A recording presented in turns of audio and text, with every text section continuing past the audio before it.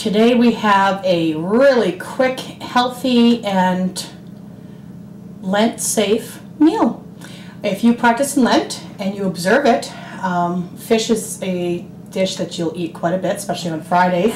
And I thought it'd be kind of fun to just put together a really quick, we go out and buy, when I go to a restaurant, I always order seafood, especially haddock. And it's so easy to make right at home, and you can do that very easily. So today we're going to do some breaded haddock, and we're going to bread it in some panko breadcrumbs, which are really crunchy and yummy. We're going to make a quick side dish of some spinach linguine with just a little bit of salt and pepper, butter, nothing special, nothing fancy, but pretty and lovely. And then we're going to have a side wedge of iceberg lettuce with some homemade Thousand Island dressing that my mother always served us, and it's a very fond memory as a child. So, very easy recipe. This will take minutes to make, so don't blink, don't go anywhere, because it could be over before you know it. All right, so in this pan, I am starting my oil up because I am going to pan fry my fish. Now you could do this in the oven, go right ahead. I'm just going to pan fry it just because it's fun. All right, I have two beautiful pieces of haddock here, and both Kevin and Uncle Dean's has fish that you can get. Sometimes you probably don't think that they have those things, but they do, and just need to ask for them, and somebody can direct you there. So I'm going to season them with a little salt and pepper. And on my back burner, I have some water boiling. Now, if you guys have never had, I'm sure you guys probably have, but this is linguine, and it's made with spinach. So it's green, and it's pretty, and it's not, it's not like complete spinach, but it's colored with, pureed spinach juice. So it's lovely and green, and it adds some nice, just nice color, something fun, a little bit more nutrition. I don't know how much more, but probably not tons and tons.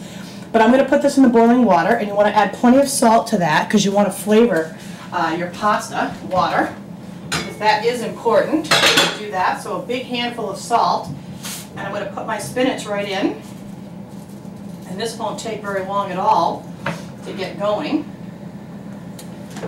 All right, so let that start to cook. I'm going to have to push it down in a second, though. I can feel that.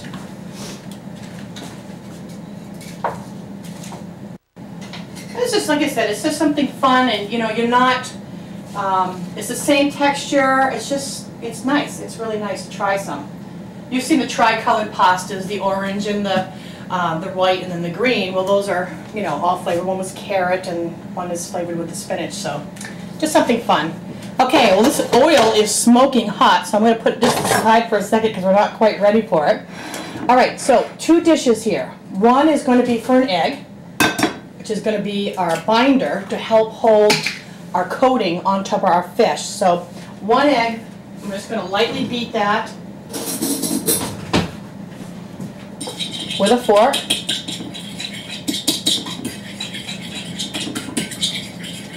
I'm going to add just a tiny tad bit of water, just a little, just to loosen it up a little bit. I don't want it too thick.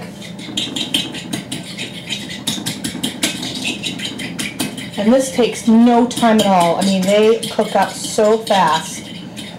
You literally brown one side, flip it, and then brown the other side, and it's done. You don't want to overcook any kind of seafood. It's not a good thing. Not a good thing at all. Okay, so I put a little flour in this bowl, okay? Well, you're saying flour, I'm using panko breadcrumbs. If you haven't ever tried them, you need to. As you can see, they're very coarse.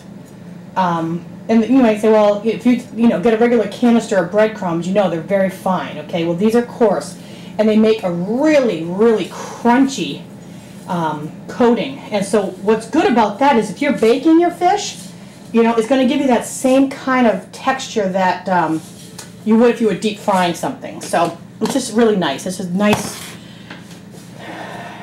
thing that's really become very popular lately, actually. So I'm just going to mix the flour and the panko together. You could do the straight panko, but I like the combination of the two. And with all things, you want to season it just a little bit with pepper and my salt. Push my pasta down. There.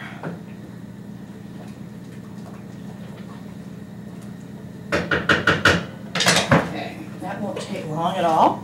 Okay, and a little salt. Okay, I think fish should just be nice all on its own. I don't think it should, I mean, there's places for, you know, lots of seasoning for things, but I'm not doing that today. I just want something really nice and just let the fish flavor come through. Okay, so the oil is nice and hot. I'm going to take my fish and I'm going to dredge it in my egg mixture and then into my panko and flour mixture. Okay, you want to get it nice and coated, so these fish are a little large for this. I probably would have used a bigger pan maybe. But where I'm doing too, I wasn't going to pull out the big ones, you know? Okay, the tail end. Okay, beautiful. Then I'm going to put that right in the oil and we'll do the next one. And these are big, big pieces of fish. You could actually cut this in half and it would be plenty of a portion, you know, for a nice light meal.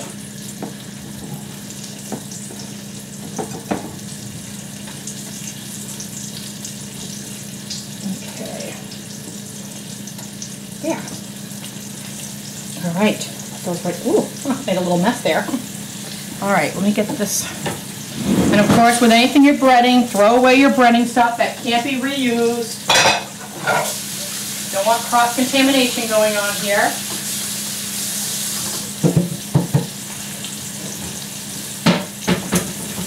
Okay, get these both out of here.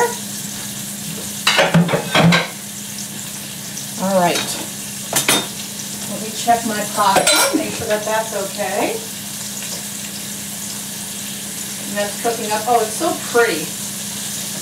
When do you see this all plated up? It's so simple and pretty, and you can put this together so fast. You got a friend coming over for lunch or something, or invite them over for lunch, you can whip this up in no time, and it's beautiful. Beautiful, beautiful. Okay, let me check here.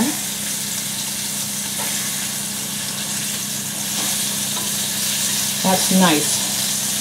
Not quite yet though. I'm going to get a bigger spatula. I want to be able to, I don't want to break the fish up. Haddock is pretty durable. It's when you overcook it that it gets really too flaky and then it starts falling apart. There's some fish that, you know, really got to be really careful with it, but haddock's pretty good about flipping and whatnot.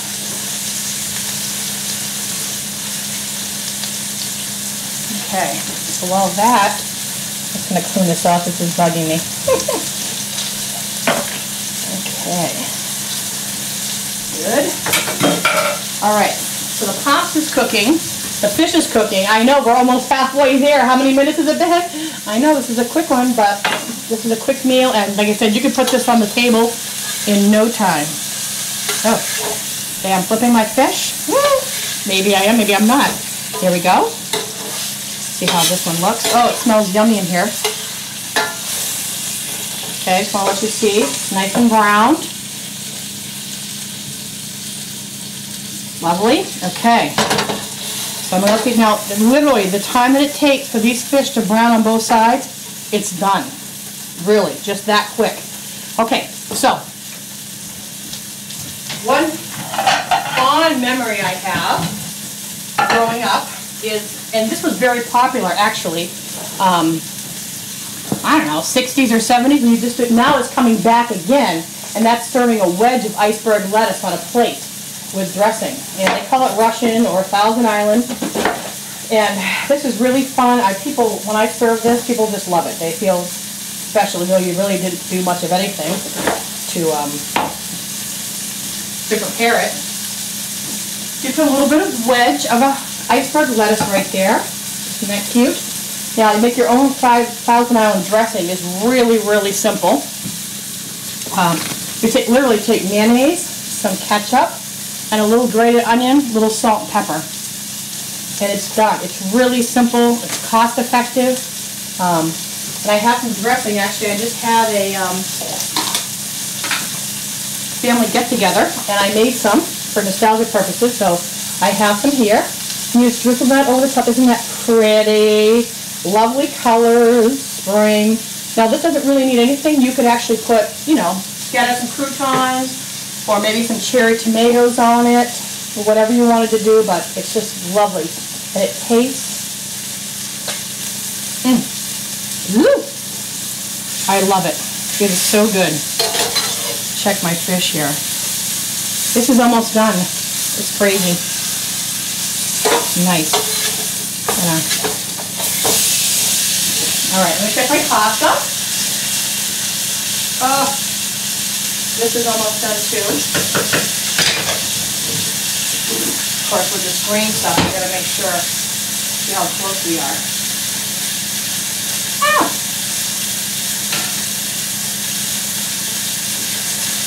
I didn't drop my fork in the pan. I think I did.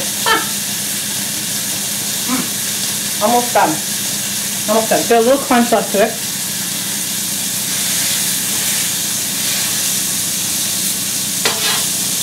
And this fish. I love fish. This is my favorite thing in the whole world. And I never think about making it at home. Isn't that weird? Like when I go out to a restaurant, that's what I buy, is fish. And it's so much cheaper to buy it at home.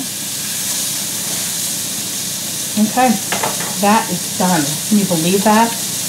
Lovely piece of fish here. All right. Woo! Put that on our plate. Nice and lovely. Put that over here. All right, I'm going to get cleaned up, and in a few minutes, I'm going to take the pasta out, and we'll finish this meal up. Look at these plates. Wrapping up quickly. I took the pasta out and drained it. Look how pretty that is. And it's just missing a few items like butter. Put a tablespoon in there. And just a little salt and pepper. Again, you can do this whatever you want to flavor this with. I just like pasta all by itself. A little salt and pepper, and I think it's lovely just like that. Just mix it around. Toss it in. And then you have this beautiful pasta. Look at that. Isn't that gorgeous? I mean, it just adds so much to your plate to just make people think, woo, I'm having something different. And it's just pasta. You haven't done anything that special. Look at that. Gorgeous, gorgeous, gorgeous. I wouldn't mind having a plate like that. So I'm just going to quickly throw together a really fast topping for our fish. And you don't have to. It's beautiful the way it is. But I'm just going to do a little something. I'm putting some horseradish in some sour cream, and I'm going to chop up some fresh herbs. I have some tarragon here, so tarragon it will be. And tarragon has a little bit of that licorice flavor to it, so just a little something different. You can use whatever you want, or you can use traditional tartar sauce, but I'm just trying to get you guys to, you know, get out of your box. That box you put yourself in. Get out of it! Okay. Alright. Mix that. And this is nice if you can let this set overnight, because a little bit of pepper, a little bit of salt. You can put mayonnaise in here too.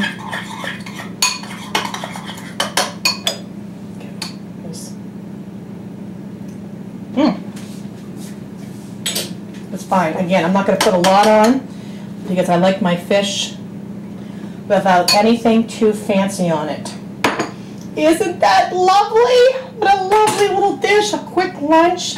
It took me all of, what, 15 minutes maybe? Seriously. The water is boiling, the pasta goes in, I cut my wedge lettuce, and the fish was just like that. So the only thing left we have to do here is try it and make sure I did an okay job. Ooh, look at that fish. See how shiny it is? Okay, that's perfect. It's moist. It's not dry.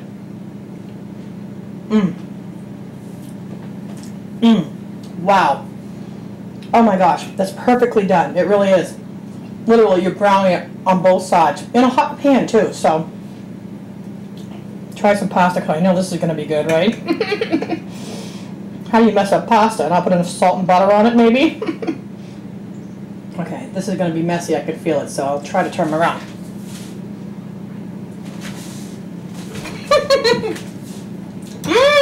Oh my gosh! That is good. Okay, this is going to be one of my favorite meals so far. See, I'm not really a complicated gourmet product person. When it comes right down to it, I like simple food. I do appreciate the fancier stuff, but totally happy with this. This is so good. So try it. You'll love this combination, really, seriously. So I want to thank Dean and Kathy and Uncle Dean's Good Groceries in Waterville. I want to thank Kevin at Joseph's Meat Market and all the guys down there for making this show possible.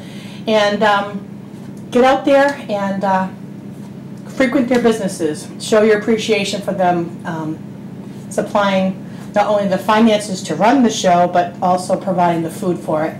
So until we meet again, hopefully when the weather's a little warmer, get out there and feed somebody. We'll see you.